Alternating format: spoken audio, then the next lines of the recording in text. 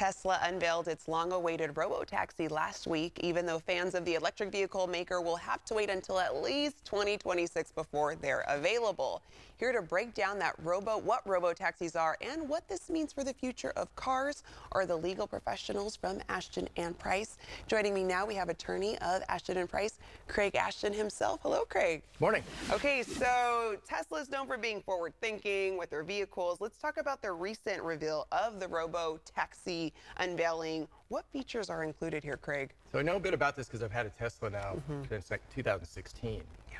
And so the self-driving issue is for the robo-taxi that it is proposed that you'll be able to buy a car for about 30,000 bucks. You buy it, you go to work, or you maybe go to sleep, and then your car's on the street, and then Tesla takes over. Somebody with a Tesla app basically summons your vehicle, and you can basically share the profits with Tesla and pay for your car because it's a taxi at night. Wow. And so it'll be self-driving. The idea is whether or not that will work. So how is autonomous driving legally defined?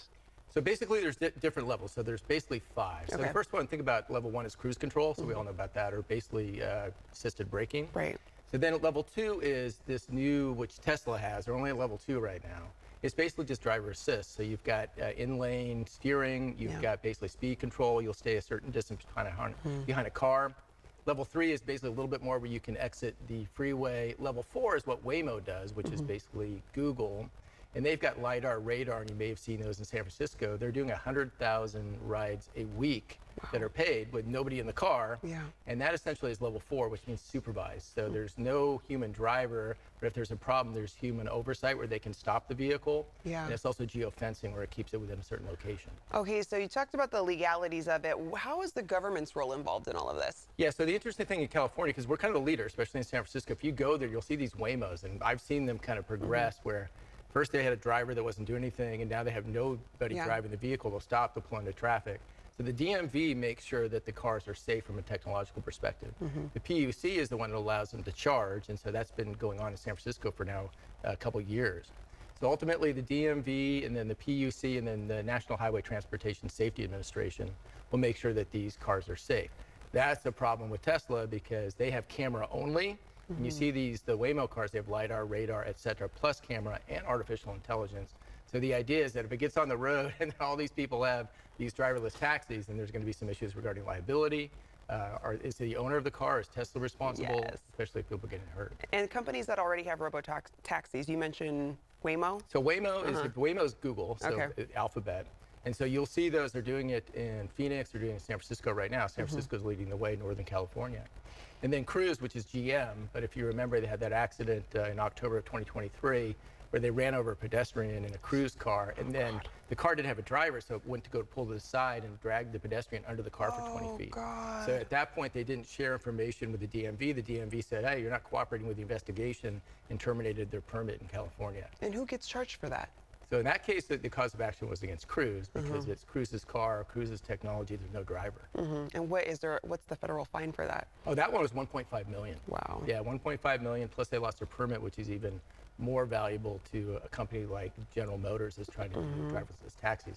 The first company that figures this out is going to change the dynamic of the way we interact. Because think of it, you can go out and have a few beers, and you have to drive. The car will drive you home. There's no more DUI. All of the safety issues, cars will be more safe. It'll put guys like me, who's a personal injury attorney, out of business because there'll be no car accident. But it's so much better for society. Yeah. What are some of the legal issues of self-driving cars? So the legal issues are going to be, all right, so you go to bed, Tesla takes over your car, and the car gets in an accident. Who's responsible? Is it Tesla? Is it you because you own the car? It's going to be insurance. There's going to be liability. Those things all have to be hashed out. My supposition will be that whoever's operating the car, if it's Tesla takes over or Waymo, what have you, then they're going to be responsible while they're operating the vehicle. And then when you're driving it yourself, and at that point, the liability will rest with you, and you'll have to have your own insurance.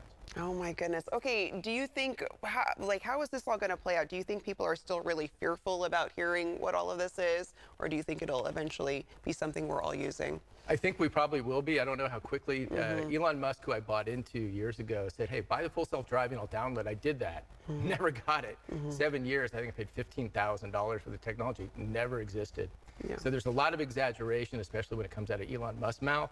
And the idea is somebody's going to crack this particular scientific issue and allow us to have driverless cars, which is going to be awesome because there's going to be no more DUI. There's going to be basically accidents are going to be cut down dramatically. Everybody will have insurance that allow us to get around. But in terms of cracking that technological basically problem, I think it's probably years away. Yeah. And Waymo's almost there, though. I mean, if you go to San Francisco, take a look. It's the weirdest thing.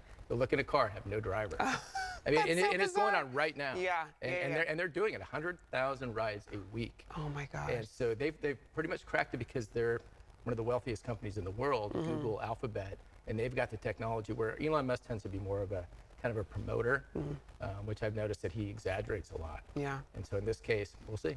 All right, we'll see. Just like Craig said. Craig, thanks for informing us every time you come on. Well, thank you very much. Yeah, I'm a pleasure to be here. Of course. All right, to our viewers, for local legal advice, visit ashtonandprice.com.